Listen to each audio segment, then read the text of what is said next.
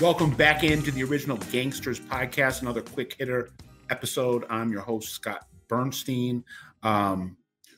Today, we're going to talk about a recent mob jewel heist crew bust in Manhattan. Multiple crime families were involved, but the main guy at the forefront of this thing is Frankie DiPietro, Frankie the Fish, aka Skip or Skippy. And, we're going to go over the bullet points on what exactly happened in this bust last week out of New York City. But I want to also give a quick deep dive. That might be a oxymoron, a quick deep dive on DiPietro's mob lineage. And we've learned some of this from the reporting of Sit Down News, John Panisi, friend of the show, who was able to shed some light on DiPietro's background. I put out something about a murder that Frankie DiPietro was convicted of about 20 years ago and came out of prison in the 2010s. And he made the move from the Lucchese's to the Genovese. And that's where he is right now. He's a made man in the Genovese crime family. And this was reported by Jerry Capacey last week in Gangland News. And based on what Panisi's saying, it looks like Frankie DiPietro was proposed and sponsored by his brother, Rocky DiPietro, who, according to Panisi, is a capo regime in the Genovese right now. And the DiPietro brothers have a really interesting backstory. Their father was Carlo DiPietro, who went by the nickname Kali, and or Charlie or Cosmo, but a lot of people called him Kali. And he was a crew boss. I'm not positive he was if a full-fledged skipper or just a high-ranking soldier who had a crew underneath him, but a pretty major player in the Genovese back in the 70s. He was murdered back in 1981, disappeared after a seemingly a dispute with a guy named Joe Galizza, who, according to some informants, was actually inducted into the Genovese by murdering Kali DiPietro. They were all partners in a flea market, a group of flea markets, along with John Gotti, at that point a young capo regime in the Gambino crime family. And the elder DiPietro was also, according to some of these FBI informants, the point man for the Genovese crime family in that what became a very infamous bootleg gasoline scam, a daisy chain scam that was pioneered by Russians and the Colombo's Mafia prince, Mike Francis, another friend of the show. And Kali DiPietro disappeared in 1981, and it looks like Frank DiPietro, at least, gravitated away from the Genovese and linked up with a Lucchese crew out of Staten Island that was called the Port Richmond crew, skippered by a guy named Fat Nicky DiCostanzo. And they perpetrated a murder, or I should say Frankie DiPietro at that point was known as Skip or Skippy, murdered a guy named Booty Van Name, George Van Name, they called him Booty, who had testified in front of, I believe, just grand juries at that point, but was working with the DEA to build narcotics cases against the Lucchese crew that was operating out of Staten Island. And DiPietro was very close to a Staten Island Lucchese soldier named Rocco Papa Pietro, who went by Rocky Paps. And that seemed to be the guy that brought him into the Lucchese realm. And him and a guy named, I know there's a lot of nicknames. I apologize. A lot of just names in general to consume here. But when the Lucchese crew discovered that Booty was cooperating, a guy named Tony Bones, Anthony Lofredo, lured him to a wooded area in Staten Island where Frankie DiPietro shot him to death. And he had to go to prison for about somewhere between 16 and 18 years. Frankie DiPietro came out of prison in around 2016 and has now left the Lucchese, got released from the Lucchese crime family, and came underneath his brother, Rocco, who's an alleged capo right now, according to John Panisi and Sit Down News, and got his butt in a 2018, late 2017, early 2018 ceremony. And now let's get, I might have buried the lead, but I think that all the stuff with the jewelry heist has been well chronicled. So I wanted to kind of lead with what maybe people didn't know about Frankie DiPietro, Frankie the Fish now. He was Skippy, now he's Frankie the Fish. So Frankie DiPietro and 4 or 5 other guys were indicted last week for a pair of high-end jewelry robberies, armed robberies in Manhattan that took place earlier back in the winter, January, February-ish, and then back just last month in May. And it looks like they're, just based on the indictment, it looks like these guys are dead to rights.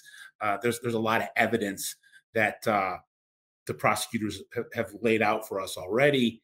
And, this is a serious guy.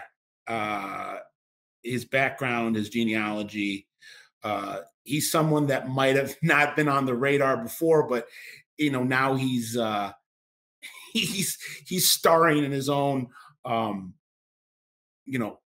Ridley Scott movie as a daring jewel robber. Guy's 66 years old, and he's pulling stick up jobs in Manhattan. So first one happened in Midtown at a pretty exclusive elite jewelry store that was in a building. The crew that Frankie DiPietro was heading were all dressed as construction workers, and they just kind of walked into this high-end jewelry store that you had to be buzzed in to get into. But because they were dressed as construction workers, and there had been a construction crew that from reading it looks like the construction crew went to do something else, maybe take a break, grab some lunch, and because of the casing they had done, DiPietro's crew knew to just kind of slide in and make the people at the jewelry place think that they were the guys that had already been there. They got in there and they pulled weapons.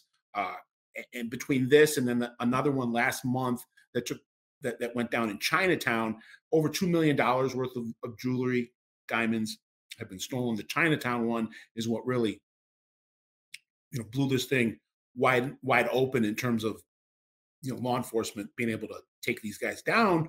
Was that the getaway driver in the Chinatown heist crashed the getaway car, had to go on foot, ends up with the police. He's in custody. They take pictures of him. They don't have enough evidence to arrest him for anything, but through video surveillance tapes, security footage from the local businesses, they were able to kind of tie together what really happened.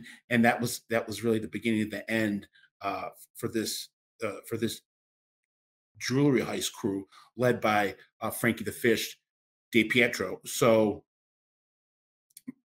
it's funny that it's not funny, but it's intriguing, I guess, from a researcher's perspective, that a guy like Frank DiPietro with that pedigree, and his dad, I guess, was not just tied into the Columbos and the daisy chain bootleg scam, not just tied in to John Gotti and the Gambinos, but also had some pretty serious connections, family connections. And again, this is another feather in the cap for Frankie DiPietro in terms of his bloodline. His dad was locked up, linked up with that whole Carmine the Cigar Galante's Bonanno crew, moving a lot of H from Europe to the U.S. in the 60s and early 70s. And it appears that there was either an uncle or a cousin that they called Uncle Collie DiPietro was a Bonanno guy named Frankie Mari, who ended up getting killed in the Bonanno, the Joe Bonanno Banana War back in the late 60s, early 70s. But so Frank DiPietro is a guy that probably should have been on the scene before he was 66. That murder, because he wasn't really a major player back when that murder was committed 30 some years ago, it didn't make a ton of news. And but now he's coming into his own in terms of at least notoriety publicly from the masses, and in regards to what a big tough big bad mob guy this guy is, because it's pretty obviously you got to have a lot of balls and be capable to pull the trigger, but to just go in guns blazing into broad daylight into jewelry stores in Manhattan, you gotta tip your hat a little bit to this guy, and we'll see where it lands him. He's most likely have to go do some more prison time. But he's only 66, and when you're 66 in the mob, that's kind of right there at the, in some cases it's the midpoint. Guys don't really reach their peak sometimes until their 70s, even early 80s. So we should see with Frankie the Fish. Just wanted to give you guys an update. But another quick hitter here. Jimmy's going to be back. We're going to have a full-length episode that we're going to roll out this week that we did on Buffalo and what's going on with the Buffalo La Cosa Nostra family, and the reputed boss's nephew is about to go on trial for a big drug and prostitution case, and it came out just actually. We broke it for you first, both at the gangsterreport.com and OG Pod, that a Supreme Court judge in New York was an unindicted co-conspirator in the case, John Mikulski, who committed suicide last year.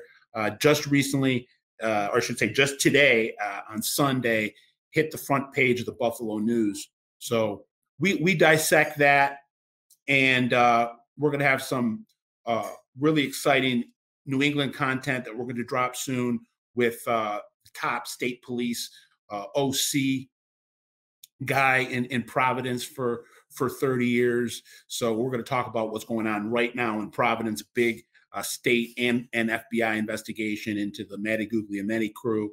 So keep it here on the OG Pod YouTube channel. For Benny behind the glass and for Jimmy, who will be back for the full-length episode, I'm Scott Burnstein, OG Pod out.